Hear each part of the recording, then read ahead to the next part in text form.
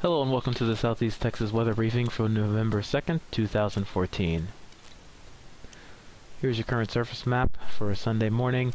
High pressure that was over Arkansas has now continued to push to the east this morning, and that has allowed winds that were originally from the north yesterday to switch to the east, and they will become onshore or southeast today and be a little bit stronger than they were yesterday afternoon.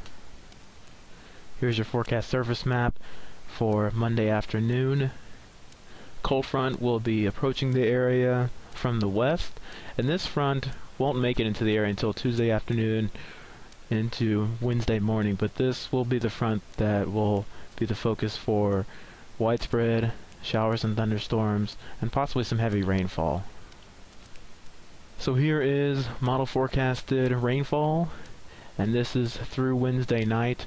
Most of this rain is going to fall Tuesday afternoon, evening into Wednesday morning.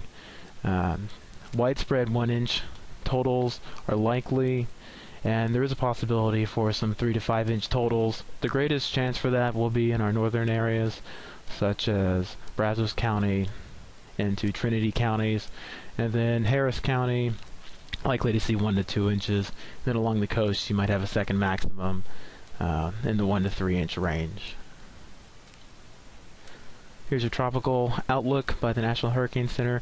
No new tropical cyclones are expected to form in the next 5 days. In summary, hazardous weather, there is no hazardous weather expected through Monday. Again though, Tuesday into Wednesday, that's when we could get some heavy rain. So please stay tuned for more updates on that.